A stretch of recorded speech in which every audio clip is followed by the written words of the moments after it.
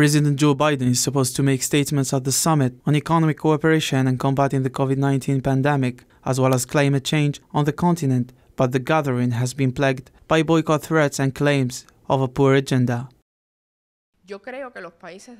I don't think countries in the region have much hope for the outcome of this summit of the Americas. They don't plan to have serious conversations at the summit over important issues bearing on the development of the region, but decide to exclude countries that the US government dislikes.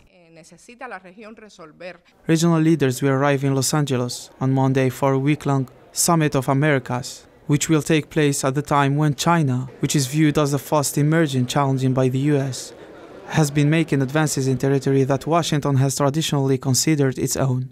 The White House was still completing the invitation list day before the meeting in order to appease Mexican President Andrés Manuel López Obrador, who has voted not to attend unless all states are invited. Biden has intended to exclude leftist government of Cuba, Nicaragua and Venezuela on the grounds that they are dictatorial. Instead, welcome leaders of civil society from the three nations as part of his pledge to defend democracy.